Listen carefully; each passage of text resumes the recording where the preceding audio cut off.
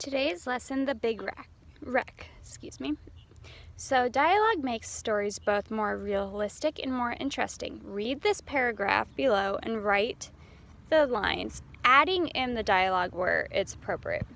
So first thing I would do is probably look through this paragraph. Now this paragraph has no dialogue in it at this time because you have to add it in. And when you look through this paragraph, look for where its dialogue would be appropriate. So like the very first one, Matt saw the car swerve to cut him off and shouted in frustration. Shouted tells us that Matt is talking at that time. So you need to say what he shouted. So at this point,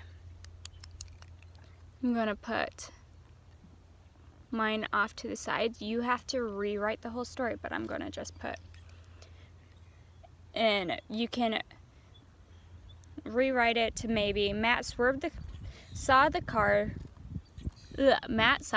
swerve to cut him off. Period.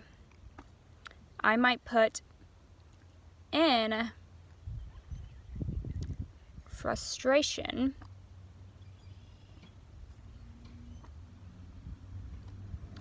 He shouted,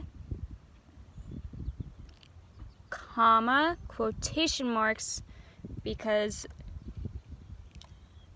now it's going to be what he shouted. And then after your quotation marks, you need a capital letter. So, hey! Exclamation mark. I put, you can't really see it. I'm going to move my exclamation mark over here. Hey! Watch it! Exclamation mark. And then I'm going to move it over here because I'm kind of writing in there. Quotation marks.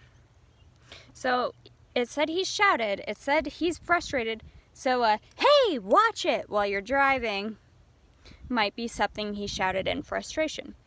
But I have, in frustration, he shouted, comma, quotation marks, capital letter, hey, watch it!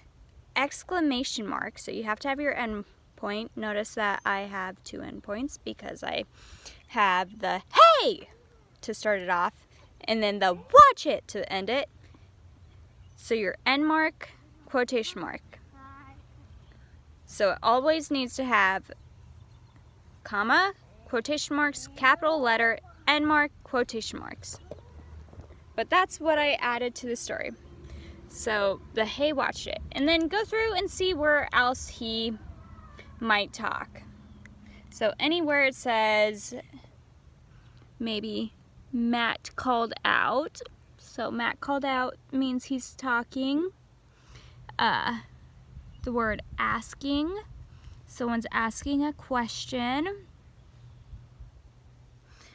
Those are just some that I found. I'm sure there's other places where they're probably talking. So your job is to rewrite the paragraph and change it so that there is dialogue in the sentence. Notice in my first sentence where it says Matt saw the car swerve to cut him off and shouted in frustration, I didn't have to write in frustration he shouted over again. Instead I cut that sentence short. So Matt saw the car swerve to cut him off, period.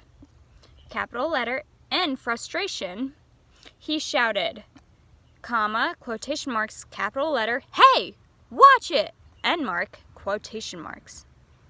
Can't wait to see what your dialogue is in The Big Wreck.